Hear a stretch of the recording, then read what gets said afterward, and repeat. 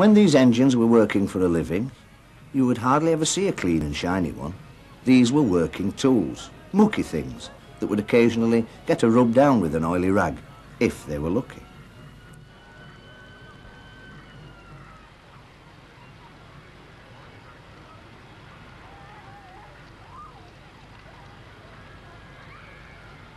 The average day for a traction engine would normally start in the early hours of the morning.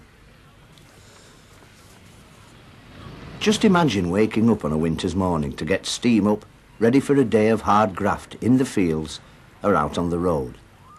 From the lighting of the fire to having a good head of steam would normally take a couple of hours. So your average steam man would normally get the fire going and then retire for breakfast and a pot of tea. Then, when the engine was blowing off nicely, he would give the wife a kiss, put on his cap, all steam men wore a cap, jump up on the footplate and drive off in a puff of smoke and steam. And they probably wouldn't return till late in the evening.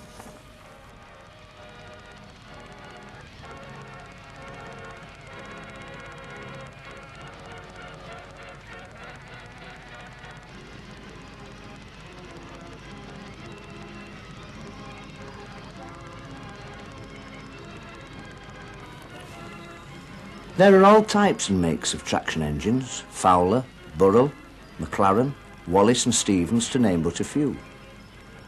There was hot competition between these manufacturers to get orders for their tackle. And for many years, these factories were working flat out to get the engines to the customers. When you think that before the traction engines came along, most tasks were done by horses, it's no wonder that the order books at traction engine factories were full. These farmers and contractors wanted an easier life, and the traction engine was to them the answer.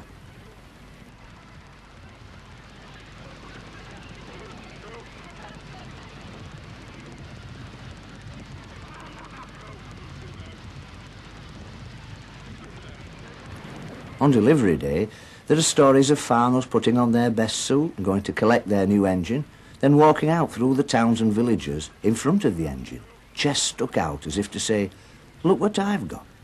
I suppose it would be a very proud day taking possession of one of these beauties.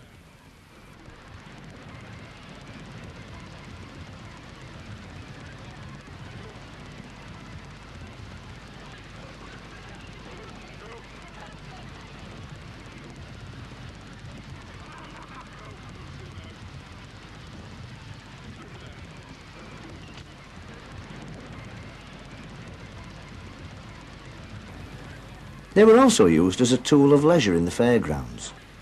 Many people saw their first ever electric light at the fairground, and the bioscope shows were the forerunner to the cinemas of today.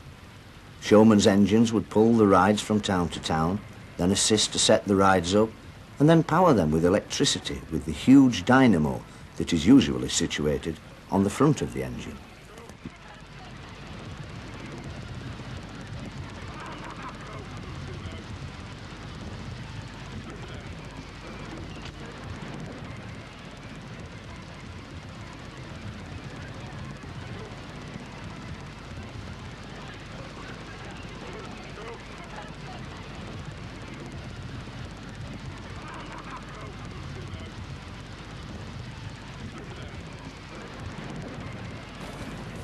As the years went by, traction engines were being developed to do all sorts of tasks.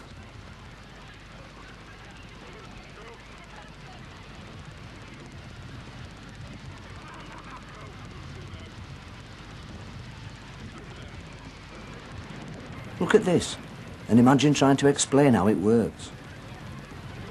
The inventors of many of these implements must have had incredible brains for the times they lived in.